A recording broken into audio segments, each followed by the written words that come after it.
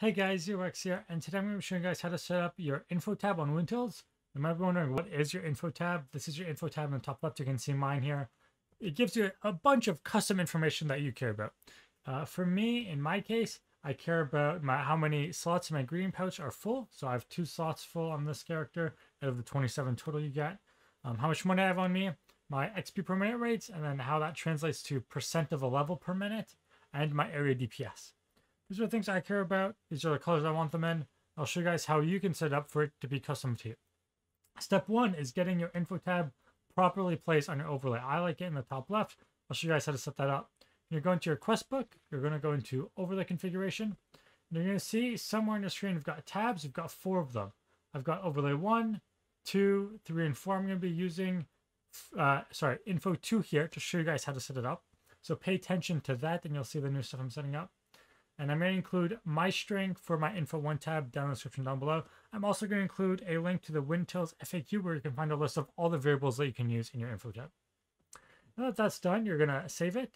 Go into your book once again. And this time, instead of overlay configuration, you're going to configurations like your settings. And then you're going to find a tab that's right here under utilities, overlays. It's called info, okay? You can also just search info and then go down the list until you find it right here. Once you're on it, you'll see there's these different boxes, okay? And these text boxes each have their own alignment. I strongly suggest that you go on middle alignment, but you can also shift through these. So you can see here, if I click it, this is right to left alignment. This is left to right alignment. I like the centered alignment, so this is what I use. You guys can use whatever you want. Now that's done, I'm going to go to info 2 to show you guys how to set this up.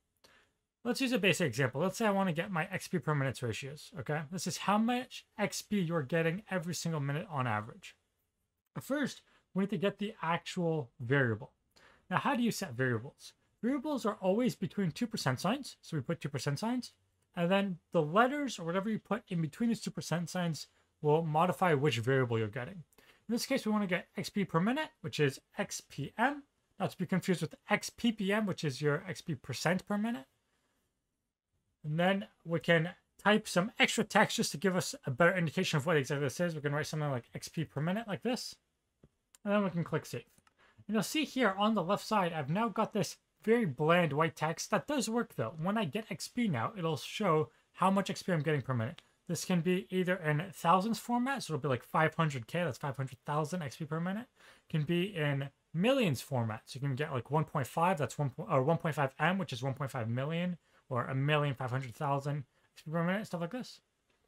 And let's add some color to this, just as a default.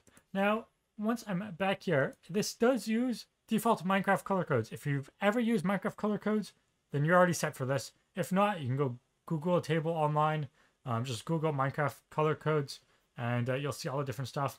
These generally work where they have an ampersand and then something after it. So let's say we want the color red, we'll put in a 4.